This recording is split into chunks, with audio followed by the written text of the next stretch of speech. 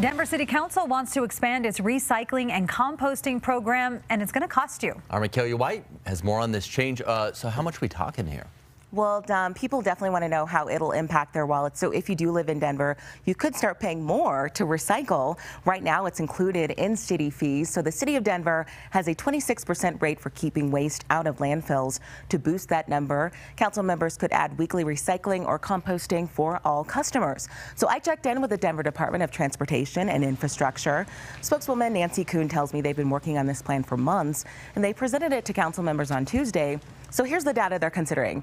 74% of Denver's waste goes to the landfill, 50% of trash is compostable, and the city plans to add service to about 150,000 new homes, and because of that, service is rising. So the proposed monthly rates going forward are $9 for 35 gallons, which is 2 to 3 tall kitchen bags, $13 for 65 gallons, 4 to 5 tall kitchen bags, and $21 for 95 gallons, so 7 to 8 tall kitchen bags.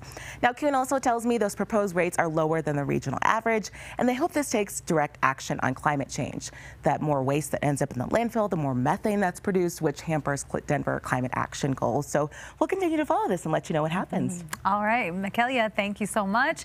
And taking a closer look at how Denver compares to other major cities, Denver falls far behind in terms of diverting waste to recycling or compost. Denver at 26%, Boulder at 53%, Austin 42%. Los Angeles is at 76%, and San Francisco 80%.